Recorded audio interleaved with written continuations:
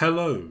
In this tutorial, I'm going to be giving an introduction to the procedural generation framework, which is going to be introduced in Unreal Engine version 5.2.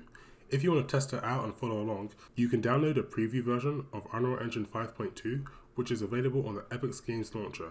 It's in preview, so it may be a bit buggy and some features may be removed later on. Okay, so I've opened up a project in Unreal Engine 5.2. And in order to enable the procedural generation tools, we just need to go over to Edit, then select Plugins. Then if we just look for the procedural content generation framework and just make sure it's checked and then restart your Unreal Engine. So once the plugin has loaded and you've restarted your editor, we're now ready to use it. So we're going to procedurally design a mini forest. So I'm going to create a new map. So I'm going to go File, New Level, select Basic. And I'm just gonna delete the floor here, and I'm gonna go to my mode and change this to be landscape.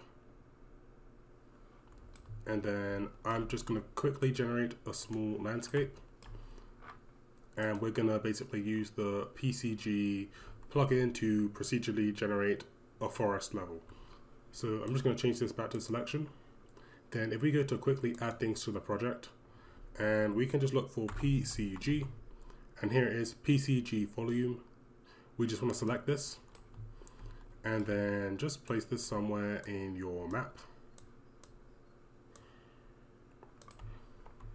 And I'm also just going to expand my PCG box. So mine's like 15 in the X, 19 in the Y, and 6 in the Z. So now we're ready to use this. To use this, we just want to select the PCG volume and then select this PCG component. Scroll down and then we want to go to this instance graph and just select it and go PCG graph and just call this our forest level. So inside of here we're going to be able to design our procedurally generated forest. If we just double click and open up this forest level PCG graph, it's going to be kind of similar to how our blueprint event graph is. We can basically write and use some nodes to kind of control what this does. We just want to click this little arrow and just drag off landscape height and look for surface sampler.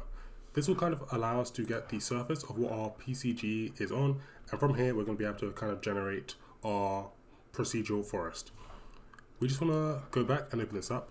If we just select this and right click and go debug, and I'm just going to close this, and if we just scroll down and click generate, it is going to load in all the potential areas where it's going to spawn some meshes for us in our PCG volume. So if I just adjust this so I can make this smaller, we can see it will adjust. I can move this here, it will adjust.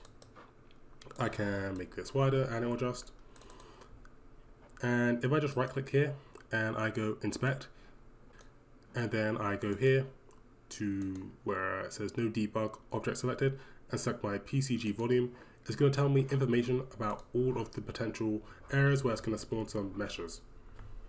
Next, let's make it so it will spawn some meshes instead of these debug squares. So I'm just going to open up my PCG graph and I'm just going to remove the debug, and we can just drag off here and look for static mesh, and we want this one, static mesh spawner. And if I just select this, then go to mesh entries, and I'm just going to add an element. Here I can decide what type of mesh is going to spawn. So I have a tree model in my project, so I'm just going to make it spawn that. So here is SM tree full 2, and then I'm just going to connect this into the output here. And I'm just going to close this. And as we can see, it has generated a lot of trees. Although they all kind of look a bit evenly spread out, we can adjust how they look inside of this PCG graph.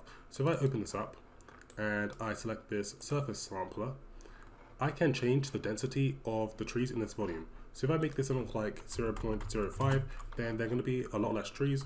I can make this 0.01 and they'll be even less. I'm just going to change this back to 0.1. I can also change the looseness. I think this changes like how close together the trees are.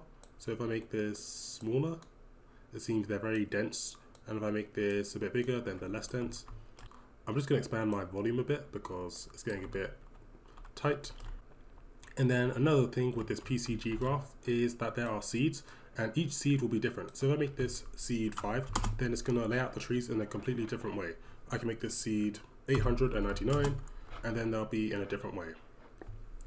I can also add some more meshes, so it's not just spawning this one singular tree mesh. So if I select my static mesh spawner and then go add, I'm going to add another type of mesh. So I have another type of tree, so I'm just going to look for my second tree. So I think it's called tree 1. And now it's going to be a mix between my tree 1 and my tree 2. And we can also kind of adjust like what percentage of trees it will spawn. So maybe I want it so it spawns slightly more of tree 2 than tree 1. And what I can do is, right now we can see that this has a weight of 1 and this also has a weight of 1. So in combination, there's a total weight of 2. If I made this have a weight of, say, let's say 2, then they're going to be more of these trees than the other trees. So we have a total weight of 3, and I've made this weight 2 and this weight 1. So now if I just go play, I'm going to have this procedurally generated forest that I made. So that's all of this tool that I've explored so far. It seems pretty cool, and I'm excited for its full release in Unreal Engine 5.2. Do you want more tutorials on this? If you enjoyed, like and subscribe, and I'll see you guys next time. Bye!